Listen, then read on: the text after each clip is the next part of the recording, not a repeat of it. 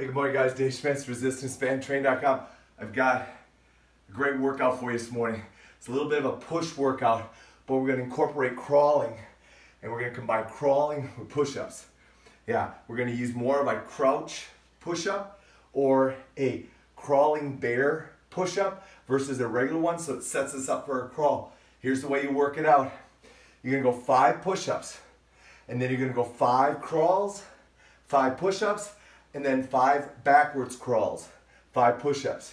Your goal is to go ahead and keep cycling through 8 sets. So if you have to take a break after your set of push-ups, drop your knees, take a quick break, pop yourself up. But if you want to challenge yourself, stay up the whole time and see if you can do all 8 sets. Crawling backwards, 5 steps, push-up 5. Crawling forward, 5 steps, push-up 5.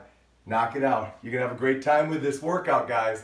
And all you're going to need is a simple band, all right? One band. I like to use my Super Micro because I don't need a lot of resistance on this, as you're about to see.